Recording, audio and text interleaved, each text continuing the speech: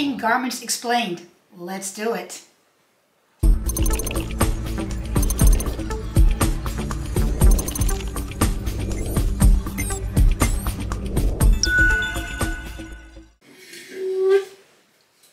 Okay guys, I'm going to get right to it. So I already have part 1 out there, and I'm going to link that in the description box, as well as all of the supplies you're going to need to do this project.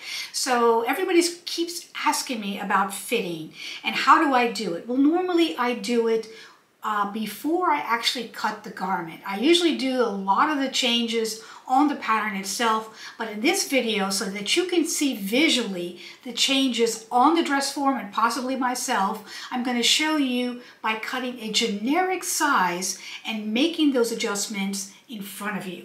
So I'm going to be working with my 5-piece sloper set, which is right here. It's on my website. I have it in sizes. This is my best-selling sloper and pattern on both Etsy and my website.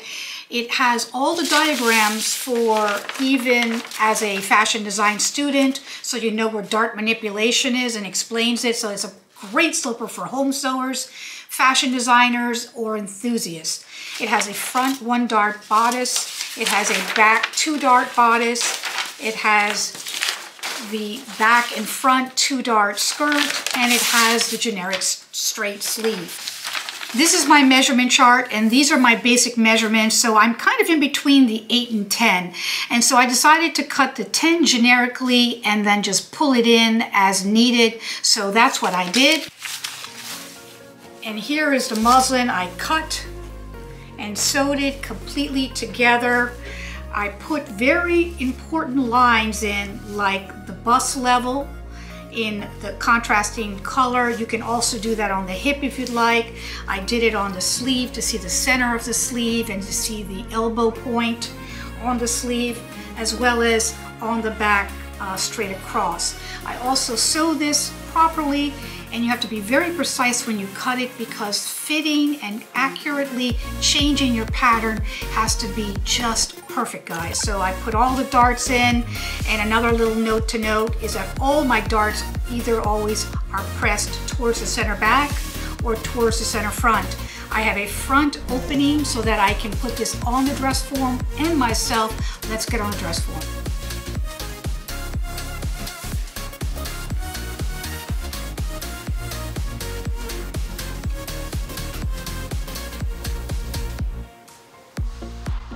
Pin just right on the center front where it's supposed to be right now, and then we'll talk about the changes.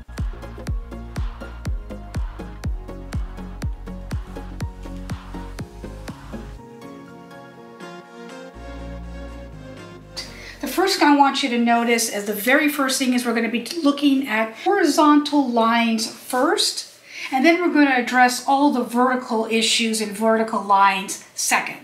The first thing I want you to see, if you saw the first video, understand is where is the apex, where is the bust point on the person or the dress form. And on this, it is way over here. So you can see that the level of the bust level is way down. And I'm also very short-waisted. If you can see here, this is the waistline on the actual dress form, and it is definitely much lower on here. So the right thing to do first is to get that apex, or to get the bust level in the right spot. So in order to do that, I also noticed here on my neckline that it is way too low. It is not above the neck like it should be, so it's lagging. It's also larger on the shoulder as well as the armhole. That's a whole nother story.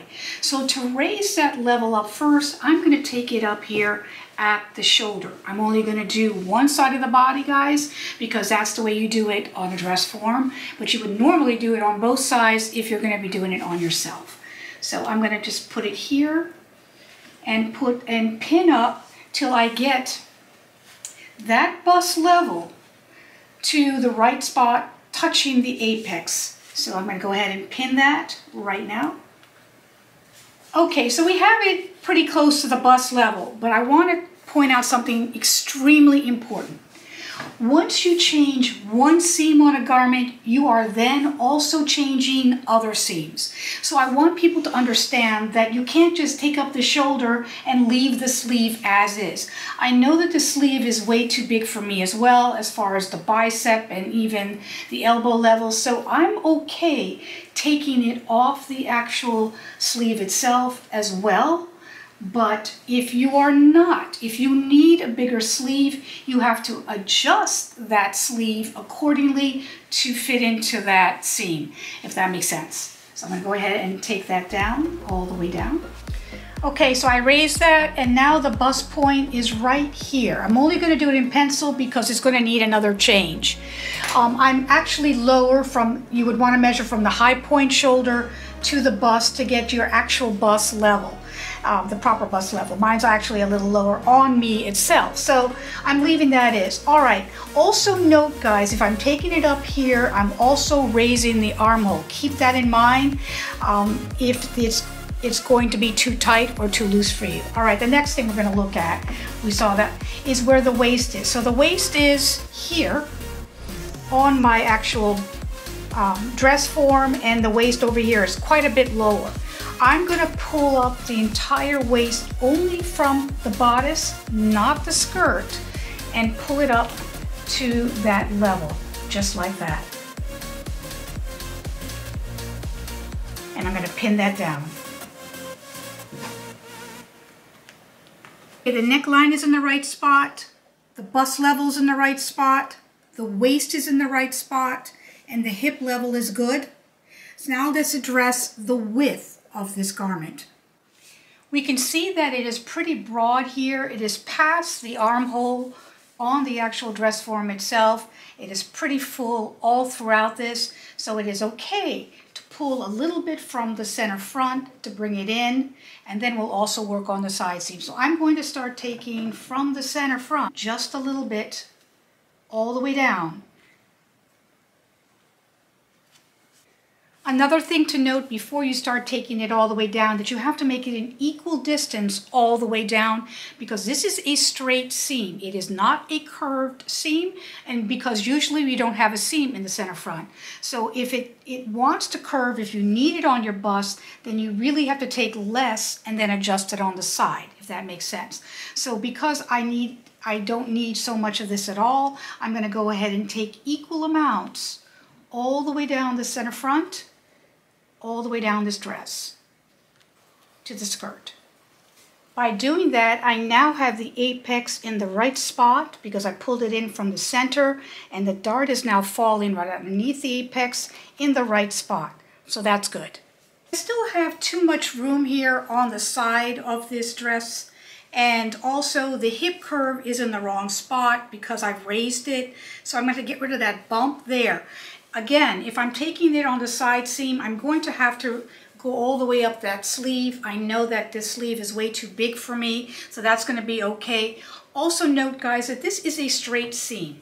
This is not a curved seam. You can make your sloper pattern with a curved seam if you want to make it a little bit more fitted. I'm making it as generic as possible because this is supposed to be a block pattern for you to adjust and create new designs. It is not supposed to be a design itself, if that makes sense. So let me continue taking some out here on the side, and also keeping enough space to be able to lift this sleeve. All right, let me show you that.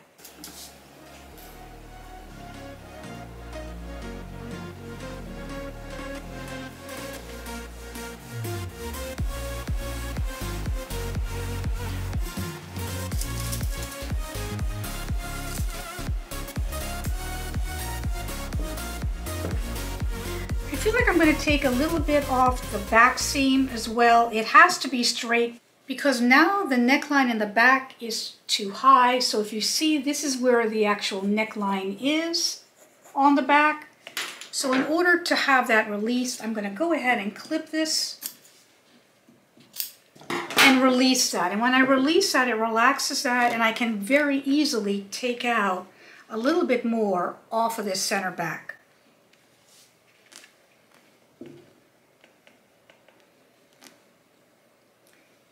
Why am I doing that? Because It is definitely too wide here across the back as well as the front. So this armhole will most likely have to be changed. I'm going to dot where the neckline is. And so we're going to start some of the marking process. This is where the shoulder should be. And this is where the armhole should be. I'm just going to put it in pencil right now because I'm actually going to try it on. So I'm going to fix the back as well. And in order to fix that properly, like I said, this is a straight seam. So I'm going to have to take it back here as well.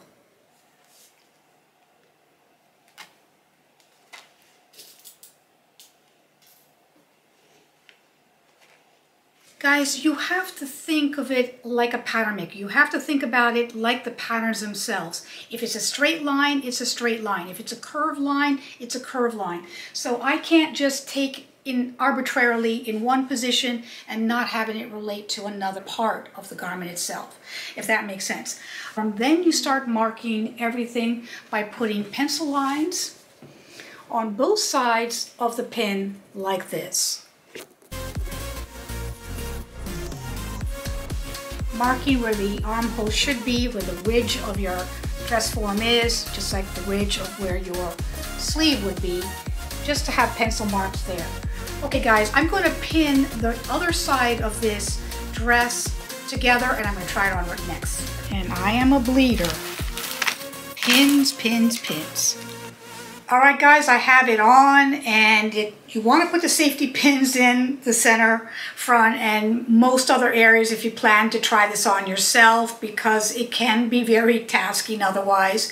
So I have it on right now, and the first thing I want to make sure is that my apex is in the right spot. So I'm going to mark where my apex is, and which is right there, meaning I probably have to move this dart over just slightly or pull it in a little bit further here at the center front to get the dart in the right spot. But as you can see, I was able to take in a little bit on the sleeve and it did not affect it because I'm thinner there, and a little off here because I couldn't get it right on myself. But it is on the waist where it should be, it is on the shoulder where it should be, and the skirt is fitting nicely now, as well as the front.